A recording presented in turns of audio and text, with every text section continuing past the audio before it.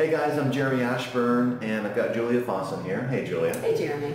So today we're actually just asking her some of the questions that her clients usually ask her. And what would you say the main question that people ask about your florals? Well, this is a different technique, and so when you come into my studio, you'll see lots of different styles that I do. And so I work with beeswax and damar and pigment. But what I use for this is I start with 10 layers of wax, and then I paint with ink. And then I burn some of the ink off, and I paint more ink on, then I burn some off, and then I finish it with the last coat of beeswax with damar to protect it.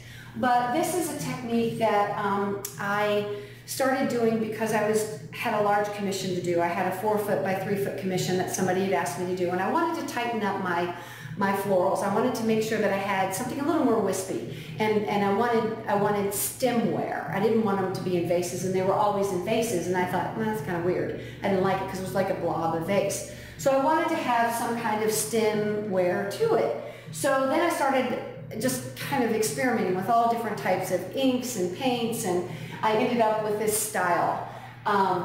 And since then it's been very popular. And this particular one is the one that didn't make it. My commission process is that I do 2.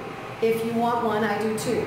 Because as much as you don't think you know what you want, you know you don't want it when you see it. So I always do 2. If you're spending that much money on something, you should have a choice. I feel like it's important that you have a choice because it's going to be yours and hanging in your wall. So I want you to be really happy with it. So I'll do 2 very similar ones, and then you can have the choice. So this is the one that didn't go with the family. But the beautiful thing about this is that the ink is reactive, and I can put different colors in different places and then it'll react.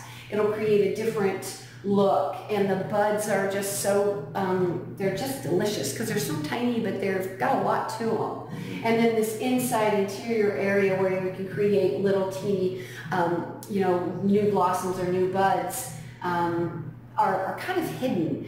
And someone referred to this as Bill the Cat from the cartoon, is that Gary Trudeau? Or it's one of the Trudeaus, anyway. That Bill the Cat is like, because it's all wispy and kind of crazy. But these have been extremely popular, and now that I pretty much just do them by commission. And I have prints available for most of them. It kind of looks like a cross between watercolor and pen and ink. Yes. Yes. A lot of people actually think they're watercolor, especially the printed ones. They look like watercolor because they're done on watercolor paper.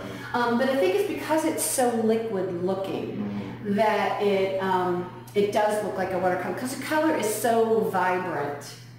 And then it's protected by that last coat of wax, which is really nice. And does the last coat of wax make it pop a little bit? It seems like, because obviously in video you can't tell the same way when you're in person, but it really just pops right off the canvas. I think it creates a little subtlety to it, but it also creates more of a 3-dimensional component to it.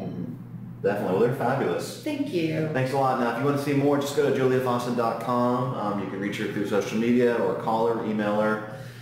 Just don't wake her up in the middle of the night. Thank you, Jeremy. All right. Thanks a lot.